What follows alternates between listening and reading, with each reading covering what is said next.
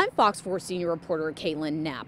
Deputies with the Lee County Sheriff's Office have been getting a lot of complaints about speeders, specifically in this area of Daniels Parkway next to JetBlue Park, which is why on Thursday they spent 2 hours out here targeting speeders, giving people tickets, but also educating them about the dangers of their driving.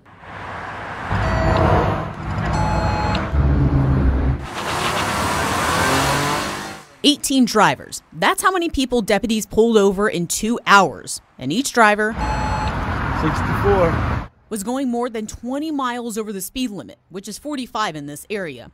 Some were going 74, 69, and as much as 89 miles per hour.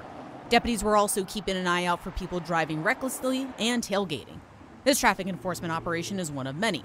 On Wednesday around noon on this same road, one deputy pulled over 26 people in 2 hours, all, again, going 20 over the speed limit. The ticket for going 20 over is $276, but more importantly, deputies focused on education. The sheriff tells Fox 4, quote, "This is a busy time of year for Lee County, and I encourage everyone to be careful when driving. I will continue to put traffic operations like these into effect to lower any crash risk on our streets." Reporting in Lee County, Caitlin Knapp, Fox 4.